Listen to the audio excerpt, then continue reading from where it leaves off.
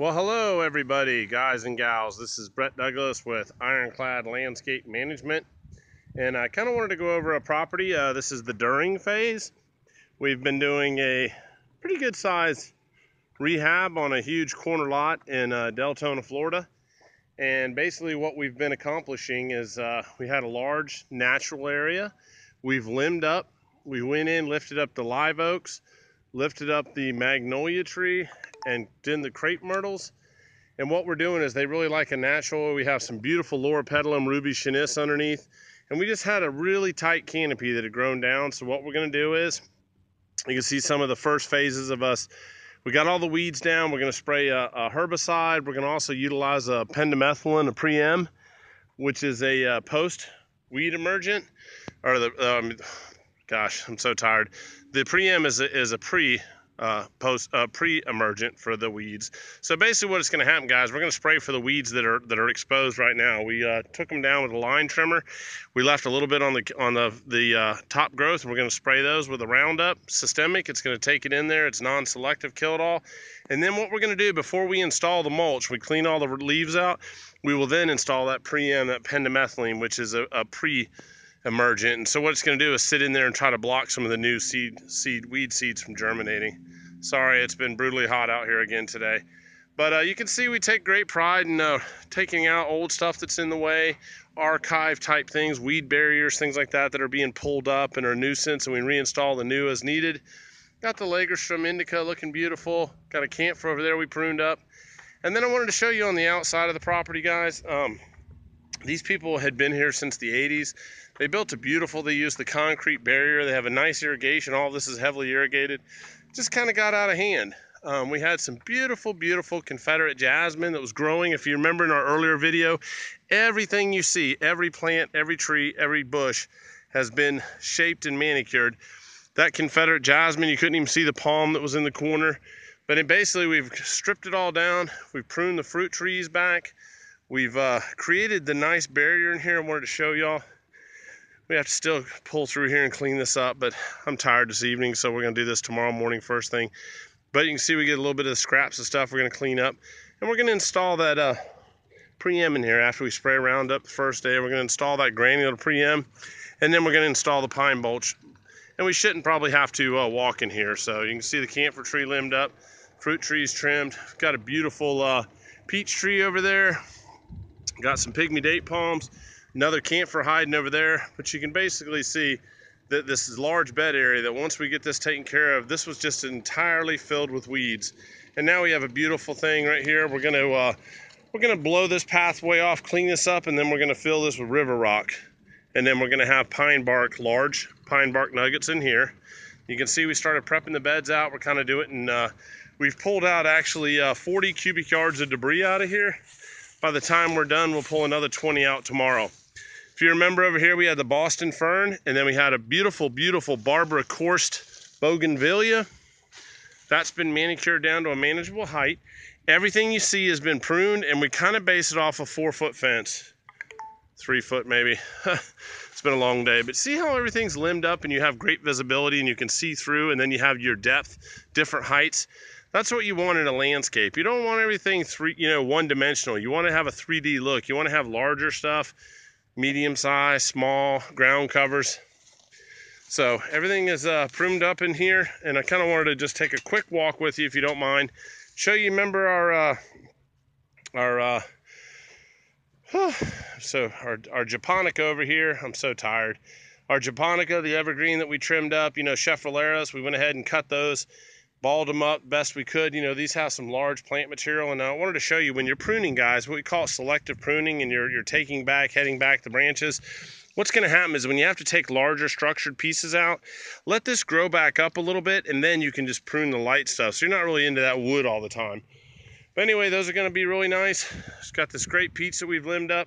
We're actually removing all of the concrete barriers out. We have to pull the weed barriers. Remember, this had all that kind of outdated pressure treated stuff. If you remember, we've pulled all the pressure treated out the first day. We pulled 20 yards of that out. We just are going for a nice clean look, and we're going to actually bring the sod cutter in here tomorrow, and we're going to get all this prepped. I'm going to cut all these weeds out of here, all this weed pressure, and then what we're going to do is get geared up, and we're going to install Bahia. We're going to probably go in with a nice Pensacola Bahia. That's we just want to have something that's drought resistant. We're not having to water all the time, and then basically this homeowner doesn't have to pay $400 a month for St. Augustine. Once again, beautiful canopy. All of a sudden she was commenting she can see her frog. She can see her tree house down here. Excuse me. So, and then I wanted to make a comment. If you see the white posts that are up here, this gentleman did a beautiful irrigation system. He had some future plans, so, you know, unfortunately he had passed away, and we had the white pipe, so if we ever want to put drip lines in here and get high tech, we can. You see the gardenia radicans we've trimmed down, the little Lagerstrom indica, got that trimmed up. Still have to pick up all this tomorrow. My guys will pick this up. We'll prep this last bed, go back in with the pine bark. So you can kind of see, if you look behind us, everything's nice and shaped up. Obviously this is a during phase, guys. Don't get all excited. It's not like we leave this debris here. But I shaved all this really nice. Once again, a camphor limbed up perfectly. We have a fruit tree. If you remember, we had a large number of bushes against the house. We've ripped all those out. And what we want to show you is, when we go back, let me show you some of the things that we have to accomplish as a professional landscape contractor. So what we want to do is remove the stumps out, and then we want to take the weed barrier out of here that's been in here, pinned up. We're going to remove all that out, and then all of these irrigation heads, these are Rainbird, probably 1600 heads. We're going to go ahead and remove those down to grade level, and they're probably on hard pipe, and we're going to put a polyflex pipe on those so they have a little bit of movement, so that if they get run over, that's okay for the homeowner. I don't know if you remember back over here, once again we had the jasmine was just all the way to the shed over here. This is completely cleaned up. We have to, well, completely pruned up. We have to finish cleaning it up and grading it all out tomorrow. And then if you remember, this was a ligustrum, and this ligustrum was probably 6 to 8 foot tall, and now it's at a manageable height. We got a wisteria in the back over there. We didn't prune the neighbors because we didn't ask their permission, so tomorrow when I'm there. Another comment, guys, when you're out here doing this landscaping, whether the plant material's on your property or not, don't go walking into neighbor's yard just to make it look good. If you can see that's kind of an eyesore that it's on the neighbors. However, we don't want to get caught for trespassing, so be very careful. You can see we pull all our stuff into the middle aisle here. This will all be cleaned up tomorrow by my guys, and I'll be able to use a sod cutter. The demise of a fiberglass shovel, you know, once they get brittle in the sun, guys, you know, they tend to, they shatter. See where that is? Throw those away. Don't keep them on your truck. It's a violation. Anyway, you can see over here, we pulled all that plant material out. Remember, there was evergreen giants in here and some Aztec grass. We've pulled those out, and then what we're going to do is we're going to actually use this organic material that's been under there just fermenting away. We're going to pull all that into the center. We're going to grade all this out really nice. Get ready to install Bahia. We're going to put a service line in probably for Miss Lisa so that she can keep a little bit of rock or mulch up against the basin. I haven't really talked to her about which she prefers, but we'll get to that stage when we're there. So tomorrow we'll rip the rest of this black weed barrier out. We're going to dig this stump out, regrade that. And then the challenge is, of course, up here where the shed was, we're going to want to grade all this in where you can see that we had a difference in height. We're going to grade that in and fix that. Remove out the last pieces of rock, the border, the brick border, and then basically all of this area in here. We did the final measurement, guys. It looks like it's about 3,350 square feet for Bahia. So we do the math right, we're looking at 7 500 square foot pallets being out here delivered.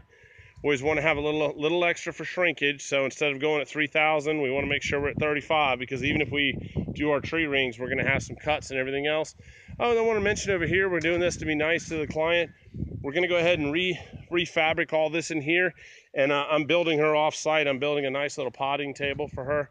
I just wanted to have something for her to remember us by, so I'm building a nice potting plant for table over here for her, and then she'll be able to use her organic planters that are there. And then we'll put a little privacy fence across here, and then this will be heavily mulched. Be a nice little setup for her. This we're going to take down and actually utilize this being sod right here. So you can tell that you know, we just want to get away from these formal lines. See how everything was just a straight 90-degree turn? We're going to have nice flowing Bahia in here. She's going to be able to mow really nice. And we really look forward to getting this project done. And so I want to tell y'all we'll be done for the night tonight. My guys will be here in the morning picking all of this up, and then we'll get the sod cut out, and then we'll show you maybe some of the installation, but for sure we'll get the final view out here. And this is what we call a mid-level project. This is definitely one that's taking, you know, probably about 3 to 4 days, just because of the amount of stuff that we've done out here, but we're also doing other jobs at the same time. So God bless y'all. Thanks for watching Ironclad Landscape Management. There's my thundering truck over there. Hey guys, always remember too to be decent to this lady has some beautiful dogs. Don't be that guy that leaves the gates unlocked every time you walk in and out. Don't cause a liability to your client. Remember guys, our job is to serve our customers, make them very much be happy with our services, and in the future be a repeat customer. Once again, you can see this last pathway out to the dually, listen to me, the crew cab, and we're going to be jumping in that bad boy that's AC'd up, and we're heading home, and we'll see y'all tomorrow. One more look of what this bed line will look like once it's all done. It'll be nice and clean with all that pine bark. God bless y'all. We'll catch you tomorrow.